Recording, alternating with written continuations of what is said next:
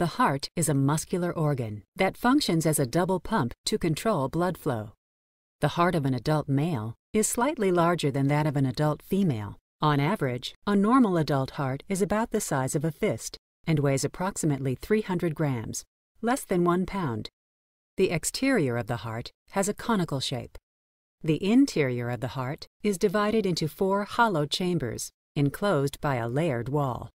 The heart has a right and a left side, each side with 2 chambers, an atrium and a ventricle. The right and left sides of the heart work in coordination to pump oxygenated blood throughout the body and deoxygenated blood to the lungs. The heart of a healthy adult beats about 60 to 70 times a minute to keep blood constantly moving.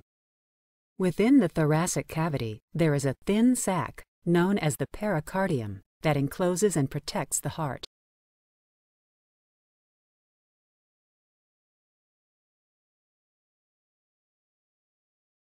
The heart wall is composed of several layers.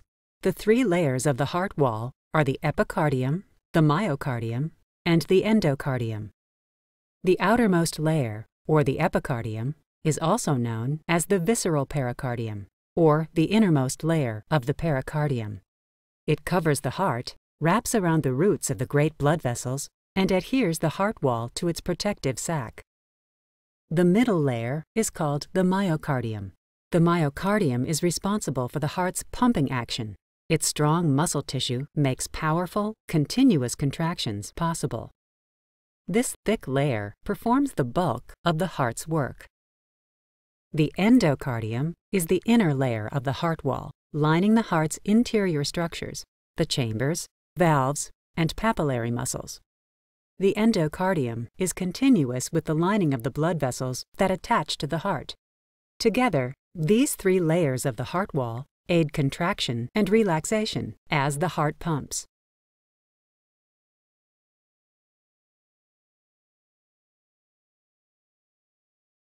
The heart has 4 hollow chambers, the left and right ventricle and the left and right atrium. Each chamber has a different function. The right atrium receives oxygen-depleted blood and empties it into the right ventricle. This blood then flows to the lungs for gas exchange. Oxygenated blood from the lungs enters the left atrium and empties into the left ventricle. From there, it flows out of the heart into the arteries of systemic circulation to distribute oxygen throughout the body. The 4 heart valves control the flow of blood through the heart by opening and closing the heart chambers in a coordinated sequence.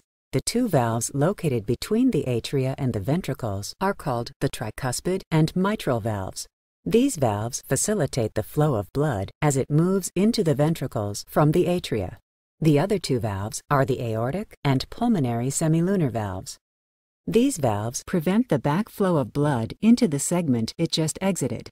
Each of the 4 valves is composed of flaps called leaflets or cusps, which prevent backflow of blood in the wrong direction.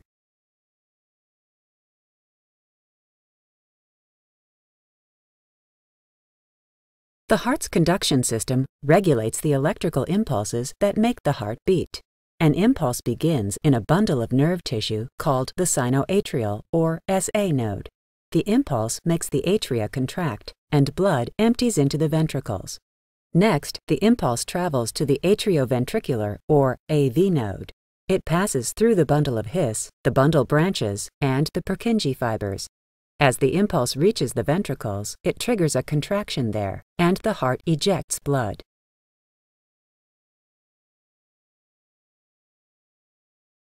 With each contraction of the ventricles, blood is pumped out of the heart.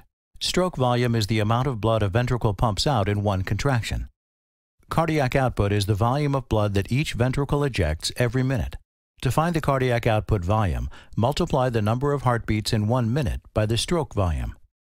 At rest, the cardiac output for an average adult male is about 5.25 liters, 4.9 liters for an adult woman. Cardiac output increases with physical activity, rising to a maximum that may be 4 to 7 times greater than the resting output. This difference between resting and maximum output is known as cardiac reserve. Heart rate and stroke volume are regulated by the autonomic nervous system and by hormones in the bloodstream. Other factors such as age, weight, and physical fitness also influence cardiac output.